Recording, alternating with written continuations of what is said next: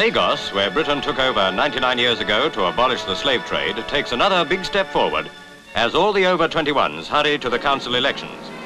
For the first time in an African colonial city, a new town council is to be elected by free public vote. Voting is secret, as over here, and special arrangements were made for the many who can neither read nor write to record their votes in secret too.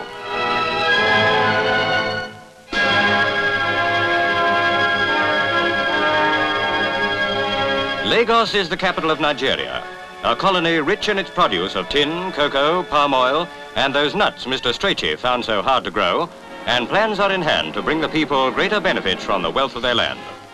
Outside Glover Hall, they await the count of the poll. 24 seats are open, and candidates watch as the different ward votes are counted. Now the returning officer reads the list of men and women elected to rule Lagos during the coming year. By their deeds, this great experiment will be judged.